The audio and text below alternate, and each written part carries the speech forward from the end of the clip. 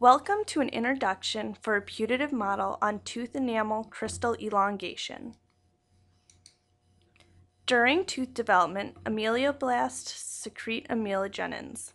Amelogenins assemble and form nanospheres. The nanospheres can bind to the hydroxyapatite crystal surface. Enamel crystals grow in amelogenin protein matrix. The amelogenin nanospheres have charged surfaces resulting from their C-termini.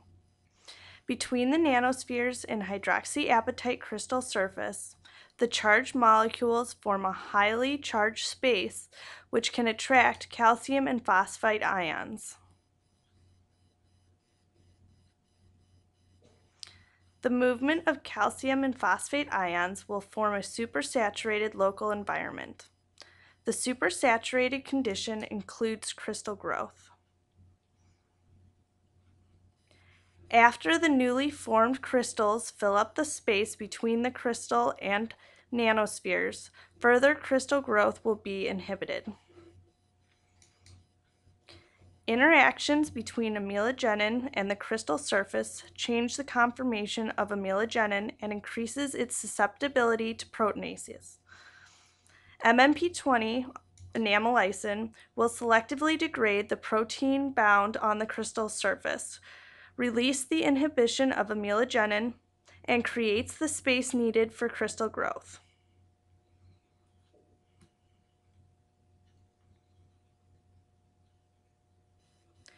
The crystal will interact with another layer of the amelogenin and change their structure to start another cycle of growth.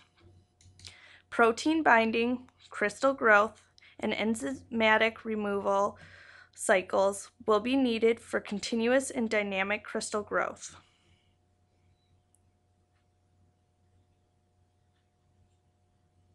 The amelogenins absorbed on the HK0 plane have different interactions with the crystal surface.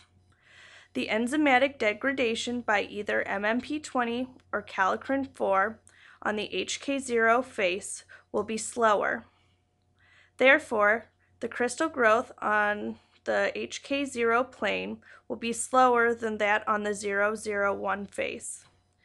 Using this cycle, the enamel crystals will grow in along the axis and form the unique, thin, and long shape in enamel.